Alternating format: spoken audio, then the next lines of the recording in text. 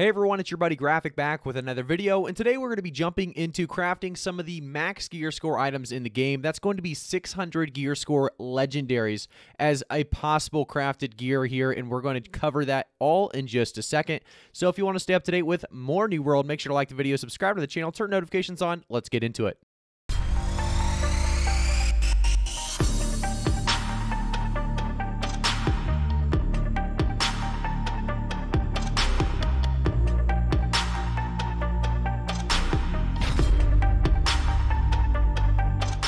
All right, guys, so you heard me. We are doing a lot of crafting today. We are going to be using God X for our armor, and then when it comes down to jewel crafting, we are going to be using a guy named Fire Effects. So thanks to both you guys in advance for jumping in and taking, or really helping me out, crafting some of the highest tier or highest level gear score in the game. 600 being that legendary material, or legendary gear, I should say. And, at 600 gear score, your item turns legendary, and that's one of the things that we are always shooting for, with our minimum gear score being right, I believe, around 594, 595, because we have, all the trophies on 3 different houses. We have all of the best gear because of Fire Effects and GodX sharing their, trophies and, making this work. We are going to have a very, very good chance at some high-level gear. I'm talking high 590s and 600 gear score legendary. So we're going to jump through every single crafted gear today. You can see the first one we crafted is a very, very solid boot. This is going to be a intelligence plus 24 boot. We actually rolled intelligence mainly there. We didn't actually roll craft mod because I wanted to fill some slots. I had some slots that needed filled with intel over, I think I had Dex Con on my boots before.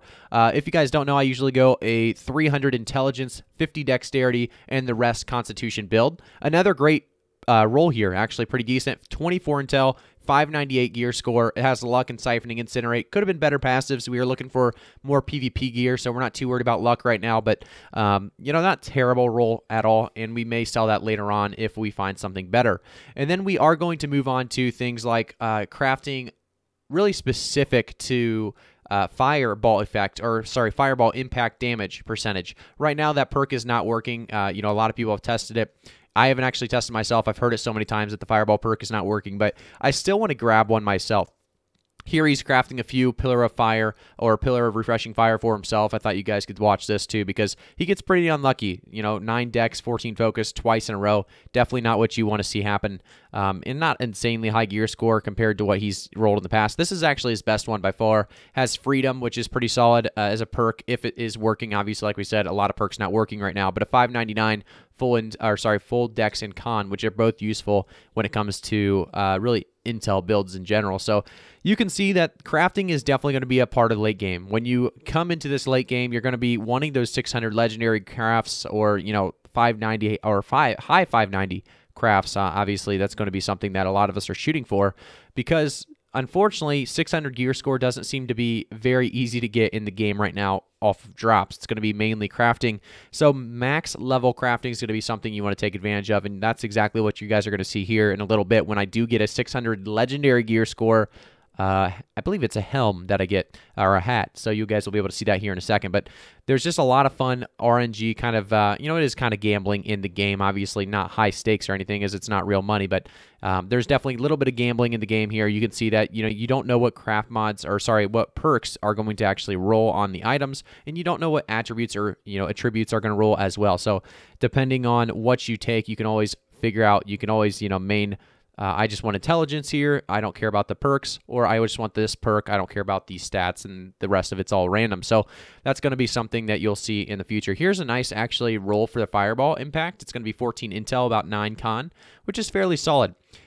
Here, I believe we are about to craft the legendary, and this is one of those, like I said, exciting moments in the game. There it is, the 600 gear score plus 25 intel, reinforced mining luck, energized rending throw, and reinforced durability increase. So probably the worst perks I possibly could have gotten for a PvP hat, but you are going to take that 25 stat bonus. So we're going to get, I think it was 15 intel, 10 dex as our stat primaries there. So a very, very solid roll overall. That's going to be the legendary that we did get during this roll. However, there's going to be jewelry next. And like I said, this is going to be Fire Effects helping me out this time around.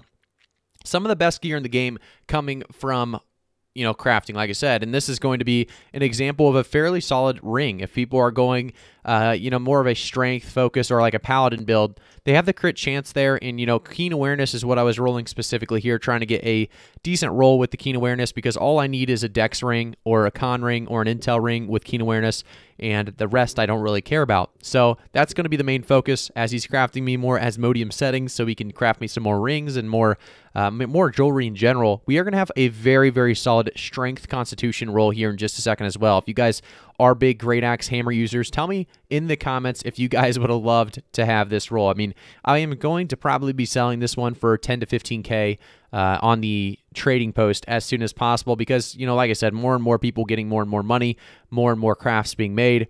All of this stuff is going to continue to go down in value, but right now this is some of the best gear in the game for sure, for sure. So we are about to craft, I believe we're going to start with an amulet. We'll see exactly what happens here, but we do jump back and go into intel, so it looks like we're focused on getting intel as our primary attribute.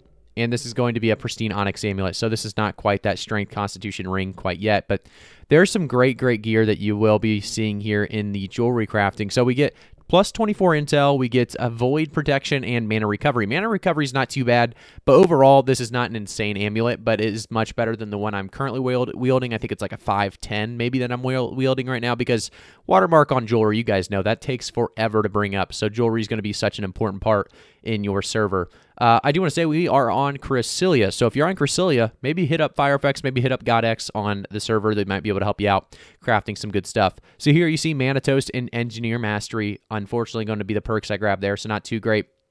I will say, guys, for the most part, I'm shooting for Refreshing Toast. Refreshing Toast is a huge bonus. It's going to give you 22-second cooldowns when it comes to potions instead of 30 seconds. So that's going to be the perk that we're really shooting for here. Here you see a pretty solid roll, right? So it's intel. However, the perks are unfortunately pretty bad. Arcane damage, maybe in the future, if we do have Void Gauntlet doing arcane damage, that's going to be something that we could equip for that extra damage, but for the most part, not a great combo there for that Onyx ring. But we have more to craft, I believe. So let me see here. I think we trade here. We trade the jewelry back and forth here. I think we have one more craft though. I think it's going to be that strength constitution ring that I really want to show you guys that are into strength constitution, as he kind of gives us another overview of what we crafted there. Not bad altogether. It's going to be high intel, high gear score, so it will have a place in the future. And I think we actually go back to this legendary craft now, actually. Or no, here we go. This is exactly what we wanted. So this is going to be the strength constitution ring that I was talking about. So look at this thing. 595, which is an insane gear score, but pretty high. And then we have the crit chance, 14 strength, 9 con, and then we have leeching. So 1.4% of your damage as health every time you do damage, you get some health back as well. So just really solid ring there. Let me know what you guys think about this kind of thing of these crafting videos. Thanks again, guys. I'll see you all in the next one.